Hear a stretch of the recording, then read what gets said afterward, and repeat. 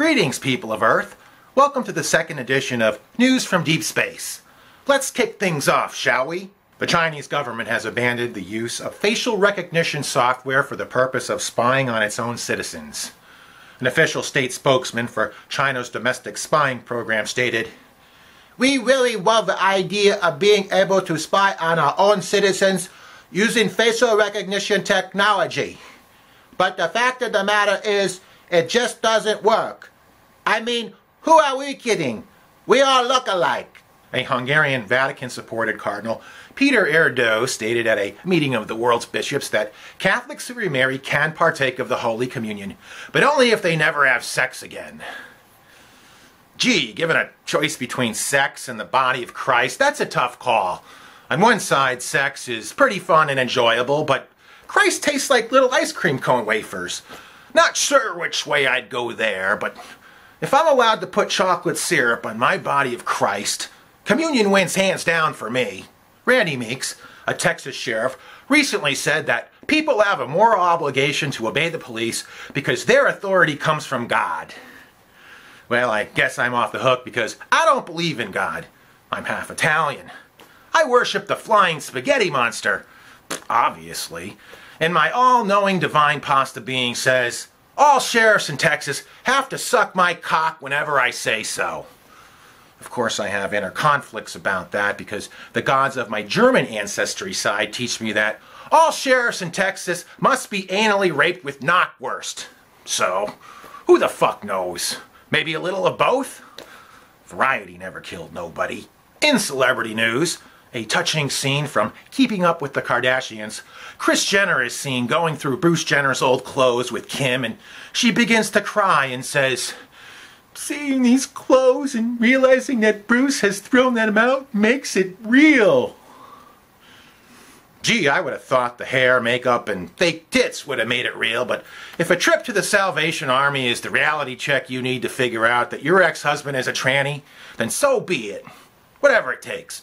Ex-UFC light heavyweight champion Jon Jones pled guilty to a hit and run after he ran a red light and smashed into a pregnant woman's car, breaking her arm. After fleeing the scene, he returned to grab some cash out of his car and fled again. Police found marijuana paraphernalia in Jones's car. The judge gave Jones 18 months probation and ordered him to speak at 72 speaking appearances. Speaking appearances? What's he gonna say? "Hi, I'm Jon Jones. I got high and ran a red light and crashed into a pregnant lady's car and fled the scene twice and got no jail time. Boy, I really learned my lesson. Don't do what I did or you'll have to do buttloads of speaking appearances like this one. 72 to be exact. Thanks for coming out tonight."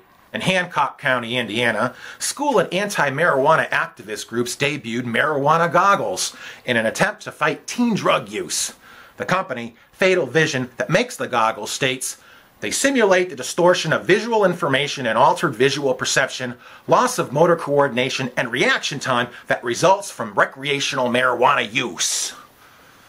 Boy, I can't wait to try a pair of those suckers on when I'm stoned. I wonder if my local head shop has them. The U.S. Postal Service reported that they had a $586 million net loss for the third quarter of fiscal 2015.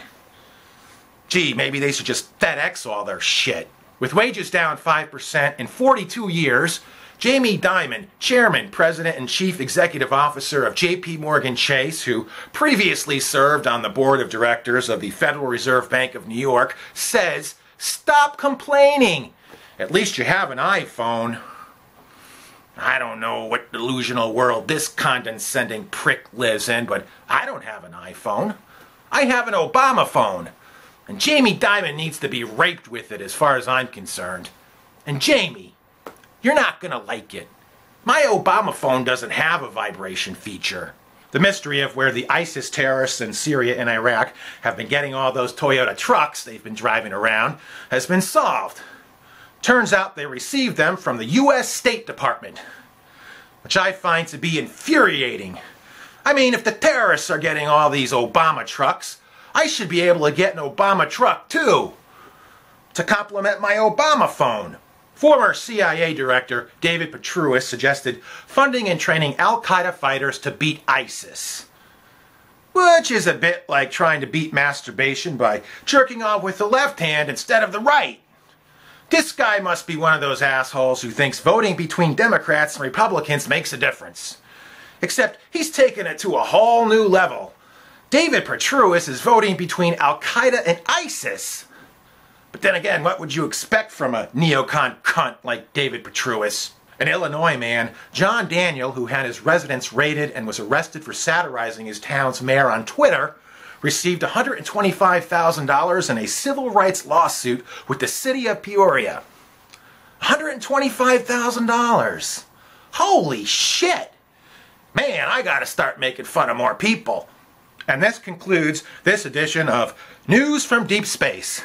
End transmission. Over and out.